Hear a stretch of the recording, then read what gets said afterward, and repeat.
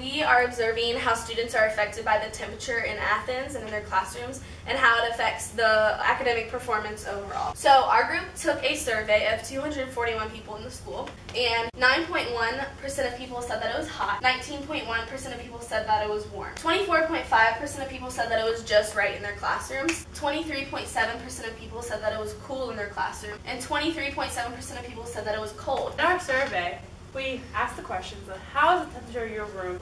With our results, we got that this quote is like the unbearable conditions of this room cause me to perspire and make me uncomfortable, clouding my thought process in the class. So that goes to show how the temperature of the room can really affect how someone succeeds in the classroom. And it's just a big factor at Athens how our room temperatures are so different everywhere, and how we should be consistent and be in a room temperature that's not affecting our learning. And another part of our project was to record the temperatures of the classrooms in the hallway. And so between 1 and 2 p.m. I went to the majority of classrooms and recorded the individual temperature. Also at the same time, between 1 and 2 p.m., I recorded the air conditioning temperatures, and this one here is what the students and the teachers are actually feeling. Later in the day, at 5 p.m., I went through the hallway to get the average temperature, and here, around 5 p.m. is when the air conditioning shuts off. And then at 6 a.m., after all night of not having any air conditioning on, it's obviously a lot warmer and hotter throughout the school. Here at Athens, we have a condenser coils, and basically during the summer for our air conditioning, we pump in hot air and it goes through a cooling coil made up of just different chemicals, and it pumps our cold air into the building. And then in the winter, we pump in the cold air from the outside through a heating coil like you have in your oven, and then that pumps into the school. In 2015, Athens Drive used 21 billion BTUs of energy on just air conditioning alone. In 2016, we'll use 20 billion BTUs. For a reference, the average American household uses 90 million BTUs. If the air conditioning in the school was consistent, then